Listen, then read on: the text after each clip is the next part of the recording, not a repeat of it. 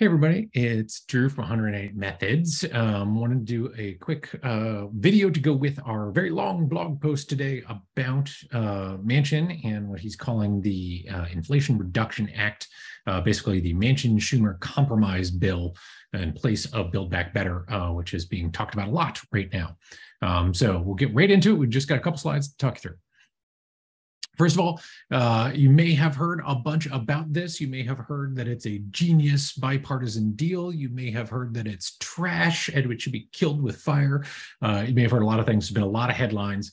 It is, if nothing else, a big breakthrough in negotiations about climate change and budget reconciliation, what used to be called Build Back Better, and which we spent a lot of time talking about last year. So we'll get right into what it is and what it isn't.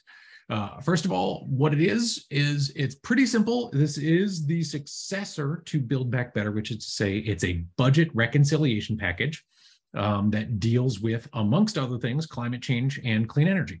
There's a bunch of other stuff in there: prescription drug pricing, raising taxes on corporations, some other good stuff. But if you are a climate movement activist, which most of us are, you may have heard that it's a game-changing plan, and you'll hear these two numbers a bunch of times. One is $369 or $370 billion of spending on climate change and clean energy. That's about correct. And the other one you hear a lot is 40%, that it's going to cut global warming pollution 40% by 2030. And we'll dig into both of those claims in just a moment. It is a little bit complicated because it's a budget bill. It deals basically with spending and with taxes. As a budget reconciliation package, in fact, it has to deal with spending and taxes. And that's a good thing in one small part, because it means that Joe Manchin couldn't force into the conversation some reforms to permitting and pipelines and some other stuff that is not tax and spending related, which he wanted included in the bill. That'll have to be taken up separately in an additional bill later on in the fall.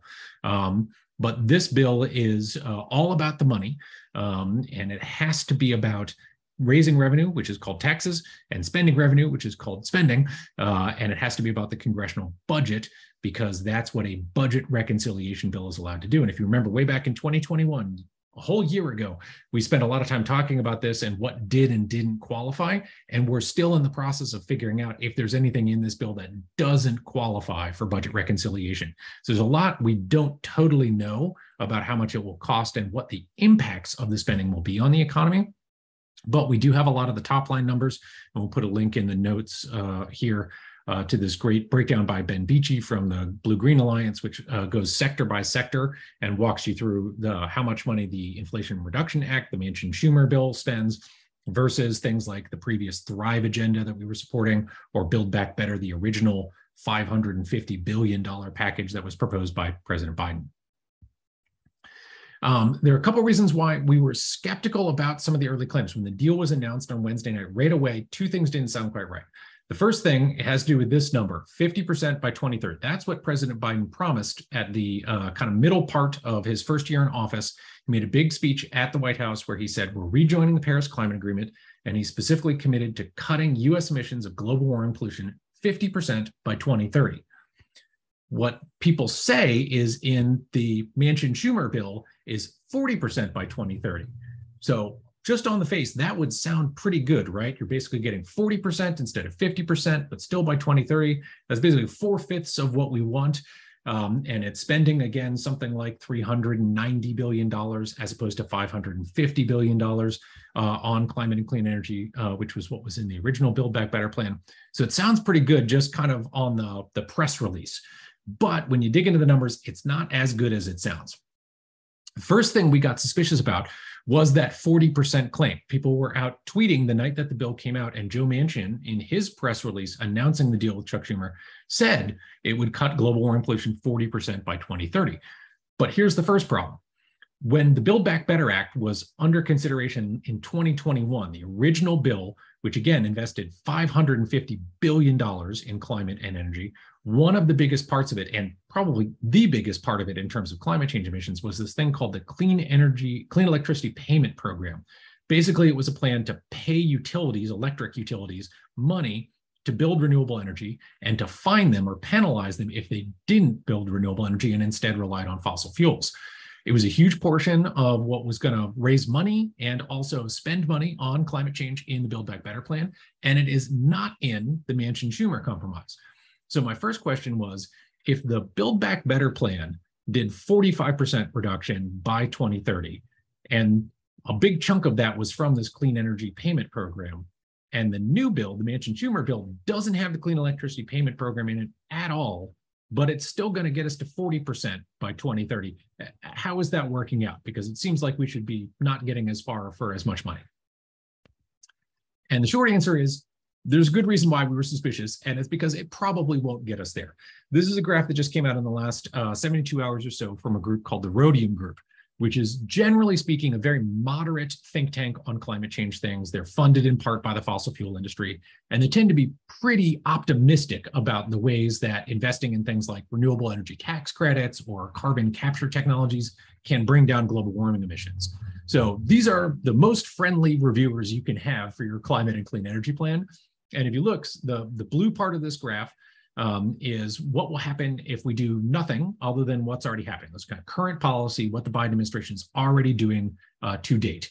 And you can see that it's projected to achieve a 24 to 35% reduction in global warming pollution, again, by 2030.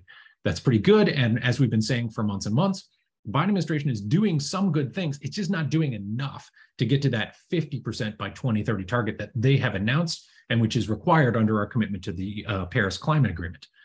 The orange bar in this is what will happen if we pass the Manchin-Schumer compromise.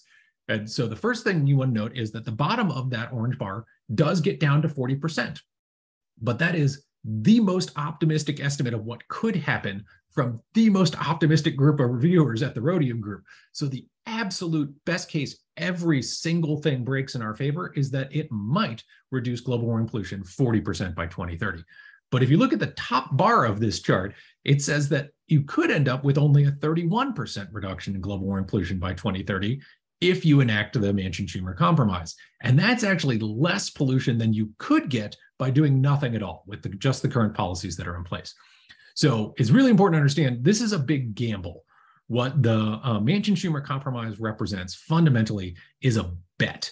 The folks in politics, the Democrats in the House and the Senate who are cheering this bill on right now are betting, and it is a big risky gamble, that we will end up at the bottom part of this chart, not at the top part of this chart. And nobody knows the answer where we're going to be in 2030. There is no way to perfectly accurately predict what will happen if we inject all this money into the economy and just see what happens. And so the good news is there's a lot of good stuff in the bill. $379 billion is a lot of money. And it is, in fact, about 4/5 as much money as the Build Back Better bill was going to invest in the clean energy economy. But it is not necessarily going to get us all the way to 40%. And it is definitely not going to get us to 50% by 2030, which is what Joe Manchin had promised. More action is going to be required. On top of this stuff, there's a real problem with the math on this, which, again, fundamentally, what we've always been talking about is how fast can we cut pollution, emissions of global warming pollution from the US economy. That bottom green line is what we want to be doing, and that's what gets us to 50% by 2030 and then net zero by 2050. If I kind of move my head over here, you can see it gets all the way down to zero at the very end of the chart, right? The upper green line right up here is what was going to happen if we passed the Build Back Better Act as it was written last year. That obviously isn't going to happen. So the Manchin-Schumer compromise is probably somewhere a little bit above that green line, right? It's between those two things. And then the blue line, scenario one, was originally what could be done with Biden and executive action last year. Now, a whole year has elapsed and Biden hasn't done a bunch of the stuff that would have been necessary. Things to get to that blue line chart that would have been necessary in the past year would have been like banning oil and gas leases in the Gulf of Mexico last year. President Biden's had the power to do that since he took office. He has not done it since he took office, despite promising to do so. And so that's why the blue line curve is not the same as what has actually happened. But it could have been if Biden had taken more aggressive action. And if Biden had taken all of the actions he can as the president of the United States, he could get down to about the 50% level. but probably not by 2030. It would probably take him a good 20, 30 years to get all the way down to 50% reduction in emission just using administrative action. So we've always said we need both halves to work together, right? We need Biden to take aggressive executive action, like declaring a climate emergency and ending fossil fuel drilling on public lands and waters. And we need Congress to act by passing something like the Build Back Better Act or some other kind of big investment in climate and clean energy. The good news is this bill has a lot of the investments in climate and clean energy that we needed. Big incentives for electric cars, big incentives for renewable energy development, big incentives for more heat pumps and more Defense Production Act spending. So it's got a lot of the stuff in there that we wanted to be in there. But there's another problem in addition to just the scope of ambition that we get to in the next one. The next problem is that the climate provisions in there, the renewable energy investments, are specifically tied to investing in fossil fuel development. The Gene Su tweet here on the right is the most important one, which is there's a specific one-to-one trade-off. You cannot build wind power unless you have licensed offshore drilling. You cannot build solar power on public lands unless you have also already permitted fracking and drilling on public lands. And that pairing of incentives is really a problem. One problem is that it just, by definition, it creates sacrifice zones. It says we are going to trade the lives of people who live in the Gulf of Mexico, in the Permian region, west of Texas, in the Alaskan Arctic. We're going to trade their lives and their livelihoods for clean energy in other places. And it makes that not only just explicit, but it makes it the law of the United States of America. You can't have a wind turbine in Massachusetts until you fracked somebody's backyard in Pennsylvania. You can't have a solar power plant in California until you frack the Permian Basin in Oklahoma. Somebody's home has to get destroyed for someone else to have nice, clean, renewable energy. And that's a terrible precedent to write into law. American energy policy is already pretty racist and biased as it is. To actually codify the whole thing and make it a one-to-one exchange is incredibly dangerous as a matter of policy. The other reason this is really bad and dangerous is that, as I've been saying, it's all essentially a big gamble. Amy Westervelt put this succinctly by saying, we should remember, it's not like the fossil fuel industry is bad at gaming a market system. They've basically been doing that for hundreds of years so far. And they've been doing it really effectively. The fossil fuel industry makes millions of dollars. They're making record profits right now on a market system where solar energy and wind energy are cheaper than fossil fuels. And so they already know how to do this. If you set up a system where you're specifically saying, I'm going to give billions of dollars to renewable energy and I'm going to give billions of dollars to fossil fuel energy, odds are the fossil fuel guys are going to figure out how to get their money and they're going to figure out how to stay in business.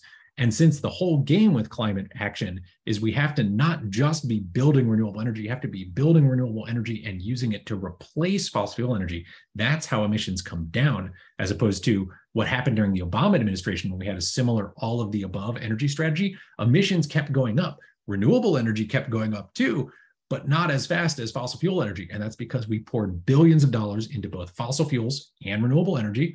But fossil fuels are just better at gaming market economics. And because of that, they ended up building more fossil fuel plants, more fracking plants, more gas export terminals, more oil export terminals got built under Barack Obama than commensurate wind and solar energy. And that was basically the story of the Barack Obama all of the above energy strategy, is that even though they kept saying any day now emissions are going to peak and then decline because we're going to have built so much renewable energy is going to get super cheap and the fossil fuels will all go away. It never actually happened. We just kept building more and more and more fossil fuel energy and drilling more and more and more wells. And when they couldn't sell the energy domestically, the fossil fuels domestically, they shipped them abroad. They sell crude oil abroad now. We sell gas abroad now. We sell all kinds of fossil fuels abroad now. And there's a huge international market for those fossil fuels.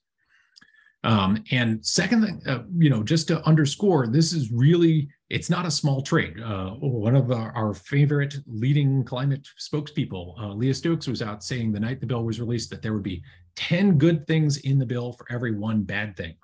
But the problem with that is not all good and bad things are the same size. If I change 10 light bulbs in my house from incandescent light bulbs to complex fluorescent light bulbs, I've done 10 good things.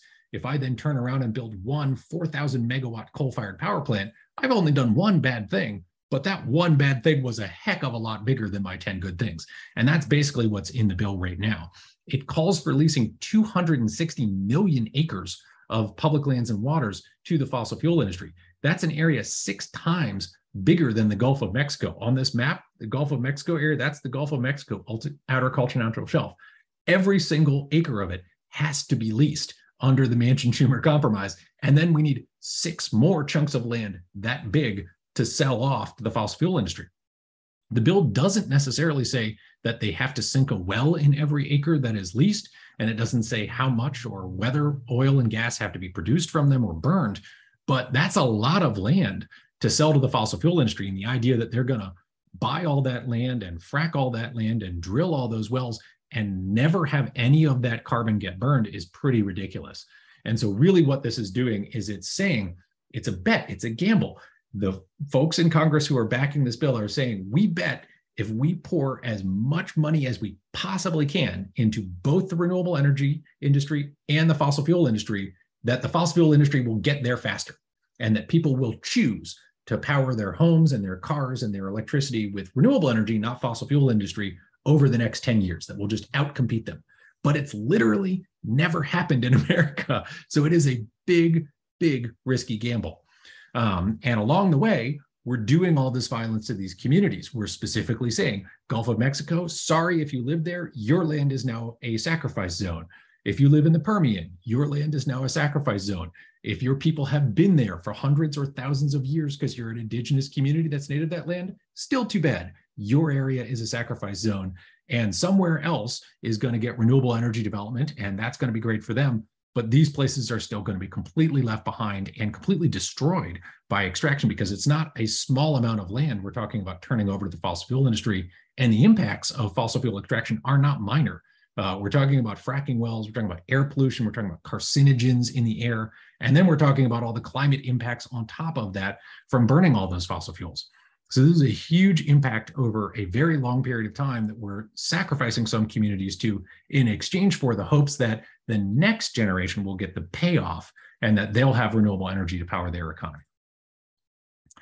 And then there's this last bit, which is really just the worst, which is, in addition to all the stuff that's in the Manchin-Schumer compromise that we've just talked about that's bad for climate change, they also made a separate deal, essentially, with Joe Manchin to pass what he calls a permitting reform bill, but which is really a permit every pipeline bill.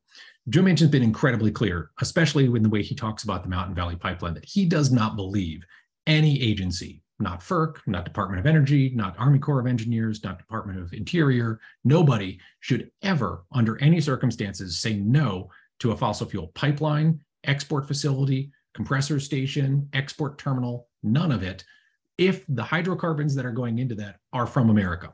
Joe Manchin's basic belief, and it's not a new idea, it came from the Trump administration, and Secretary Perry, when he was Trump's energy secretary, called this molecules of freedom.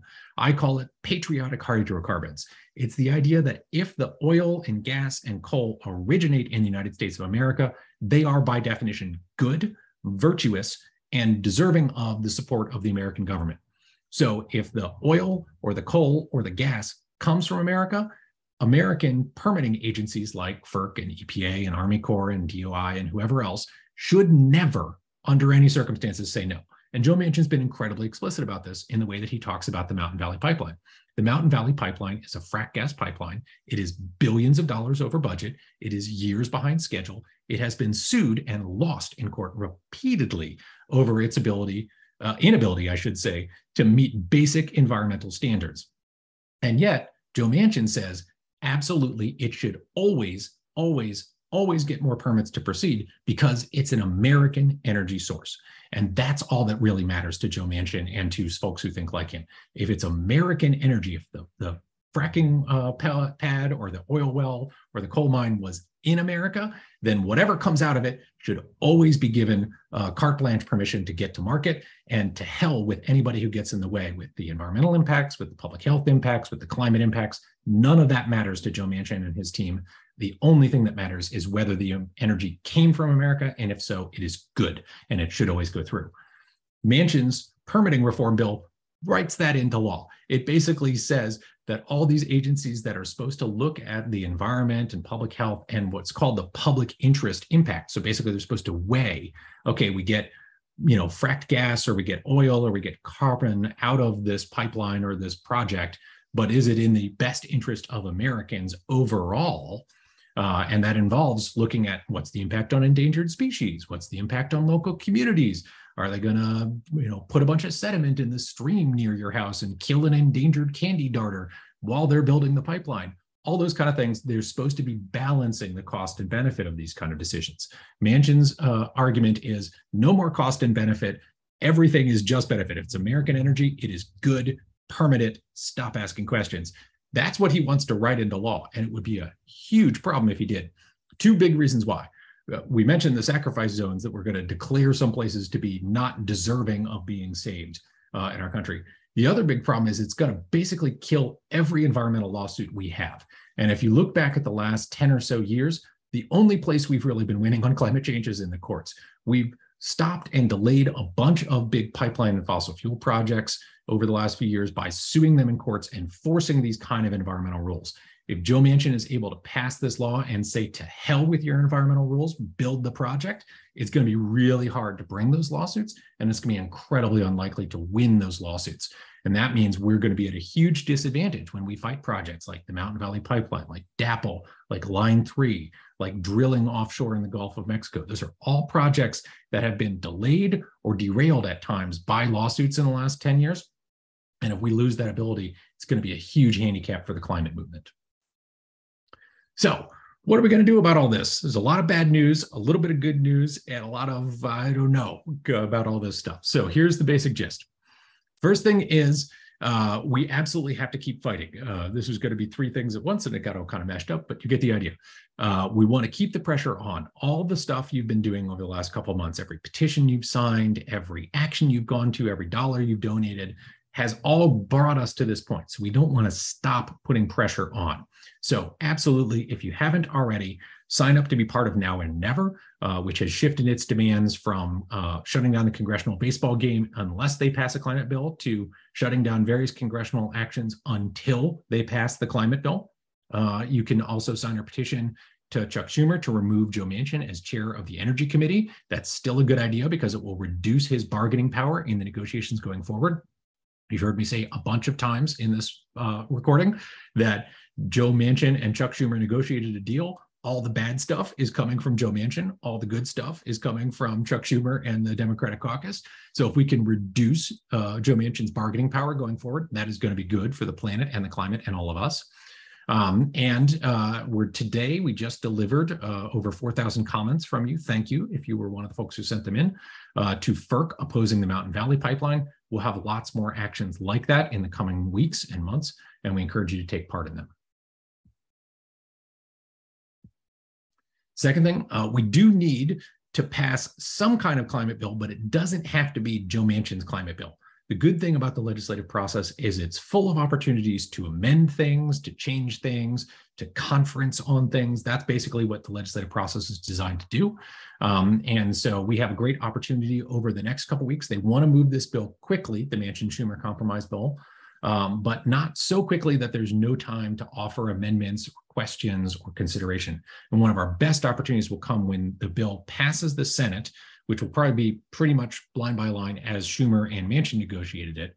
But when it goes over to the House, there's a good chance for House members to offer amendments, to offer changes to the bill, and anything that's different between the House version and the Senate version has to go to what's called a conference committee, where then they have to work out the differences between the two bills.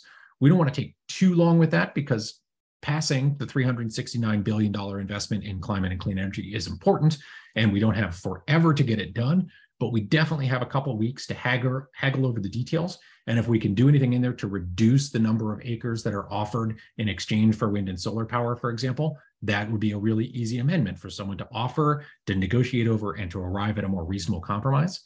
The other thing we really need to do is to kill Manchin's permit all the pipelines bill, that second bill we were talking about, which is really bad. And would basically require agencies to permit fossil fuel infrastructure, including pipelines like the Mountain Valley Pipeline, but it has to be offered as a separate bill.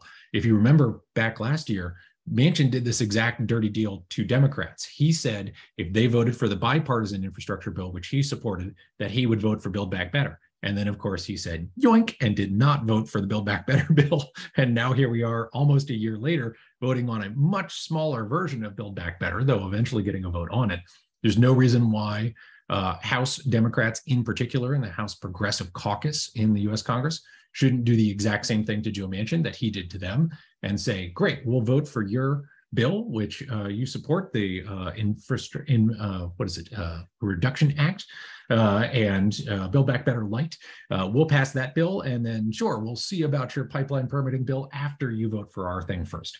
So they should absolutely return the favor, and we should absolutely keep the pressure on. One of the nice things is for us in the climate movement, Manchin's bill, the pipeline permitting bill, will need 60 votes in the Senate. It has to pass a filibuster, and it will also need Republican votes in the House to pass. So there's an ample opportunity to kill that bill, to gum it up, to water it down, to make it not be as bad as it is, and to do all the stuff that Manchin has done over the last year to all kinds of bills that we care about, from voting rights to women's rights to climate justice to everything else. He's slowed the process down time after time after time. Time to repay the favor with his bill and not pass it fast, not make it easy for him, but actually have a long, drawn-out, protracted negotiation over the bill. And the last thing I'll say that we need to do is we're going to have to fight every fossil fuel project everywhere it is. You've heard these kind of things from us before. We've talked about this a lot over the years. And part of what 198 Methods exists to do is to connect direct action and digital protest together. But if something like the Manchin-Schumer compromise passes, probably what's going to happen is that we're going to codify into law the idea of some of these communities as sacrifice zones, especially the Gulf, especially the Permian, and especially Alaskan communities, as well as some parts of Appalachia and Pennsylvania. And you're also going to see a tougher time fighting in the courts and fighting in the legislature, in Congress in particular, over climate policy. Those are just the facts. If this bill passes, it's going to get harder to sue the bastards, and it's going to get harder to legislate the bastards, which means direct action is going to be the way that we stop these things.